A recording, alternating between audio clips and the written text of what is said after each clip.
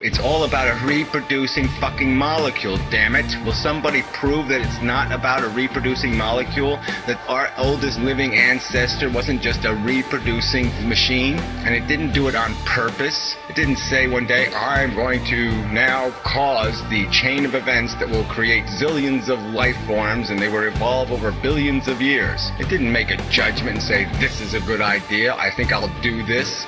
No, it farted. It just shit. All of a sudden it reproduced. Its chemistry finally got right. Just happened. It reproduced. And then its copy of itself reproduced. And then its copies of itself reproduced. And there, the game started. But it didn't initiate. There was no finger, no intelligent finger poking that first event, looking over it and saying, this is great. Now I can watch the chain reaction of horror. And go through 4 billion years of tyrannosauruses and all kinds of shit eating each other and the whole mess. It's a horror story. It's not a fairy tale, damn it. How come people have to keep turning this into some sort of golden unicorn, Puss in Boots, happy ending kind of crap? It doesn't have any of those things in it. It doesn't have any elements of that. It has this crazy, ludicrous prospect where it takes 20 years to finally grow a brain, and then you figure out that you're not going anywhere. You're going to a grave. What the fuck?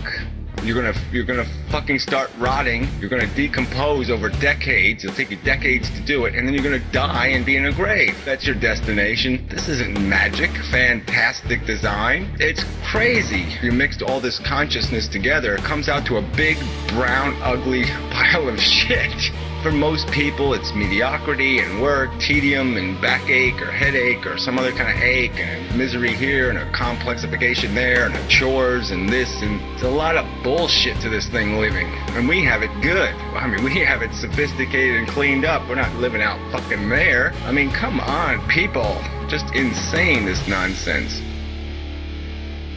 You keep contriving this bullshit, these excuses to say this all makes sense, it's all of design, we're going somewhere, we're accomplishing something. And we're doing nothing, we're doing the same thing over and over and over. We're just chasing tail, literally chasing tail.